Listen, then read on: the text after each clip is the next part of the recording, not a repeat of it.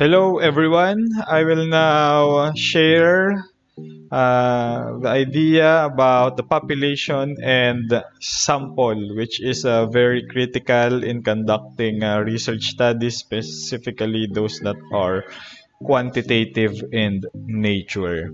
So this is the essence or the relationship between population and sample.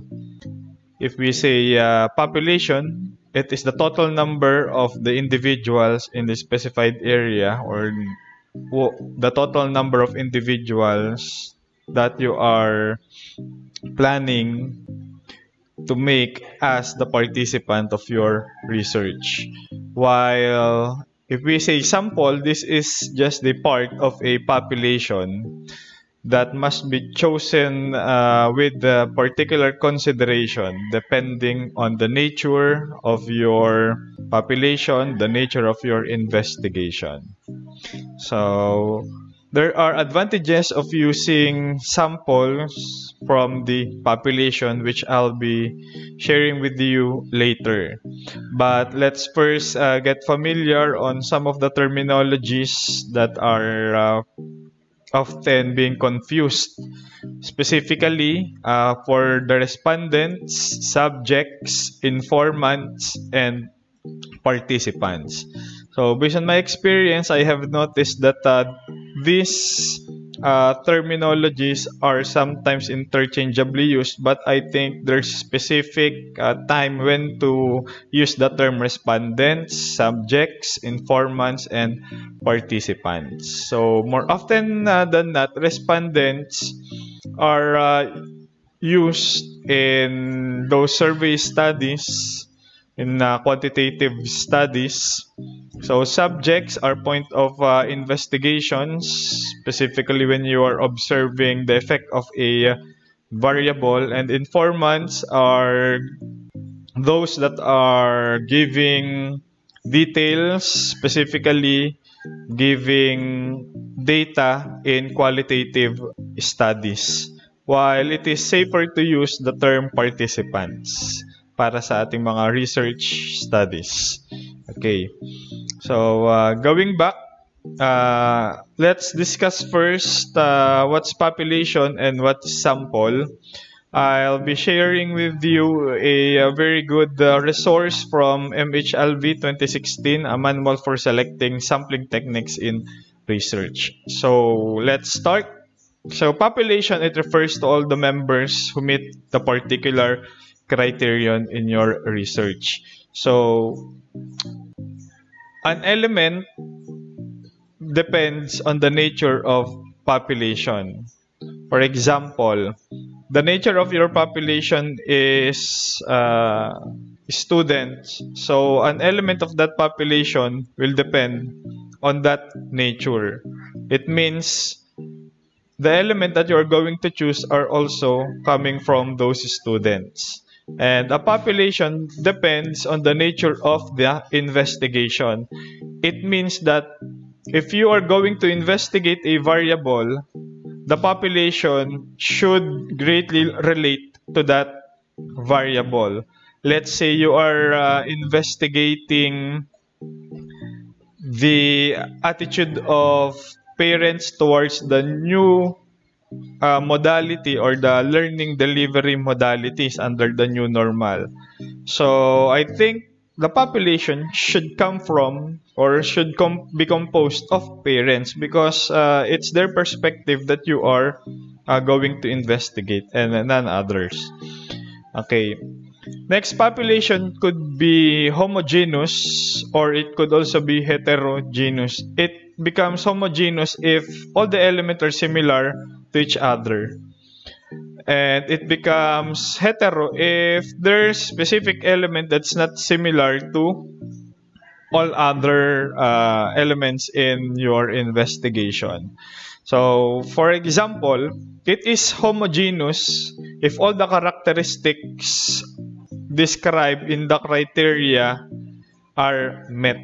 while it is hetero if one characteristic variable is not the same among all others. So, papaano natin i-contextualize ito? For example, all of the element na tinutukoy natin dito is for your students. So, magiging siyang homogeneous kung silang lahat ay tulad-tulad. While it is heterogeneous kung merong nagiging or naiibang aspect pagdating dun sa pagiging nilang estudyante. So, variables that make population hetero are like in gender, pwedeng magkakaiba sila, or age, nagkakaiba-iba sila, ethnicity, nagkakaroon din ng pagkakaiba-iba.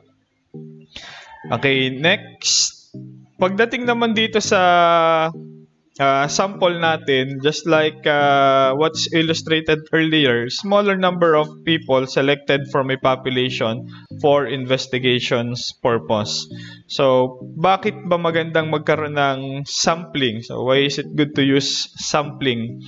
So, remember that sampling is a process to extract sample from the population.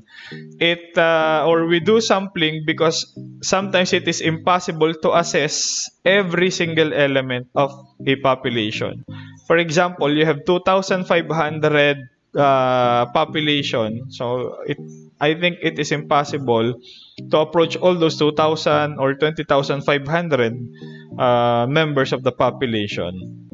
However, the more the sample is representative of the population, the higher it comes to its accuracy. So it means that it is generalizable if the sample is representative of its population.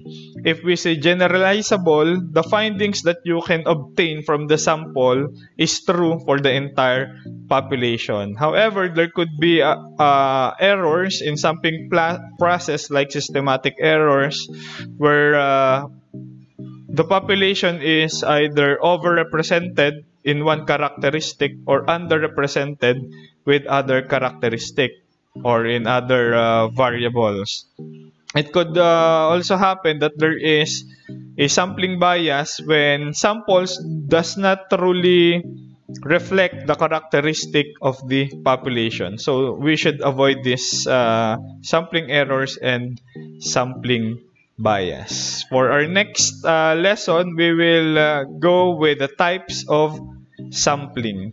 But before that, let me share one of the commonly used sample size determination in terms of computing how many samples should you get based on the total number of population.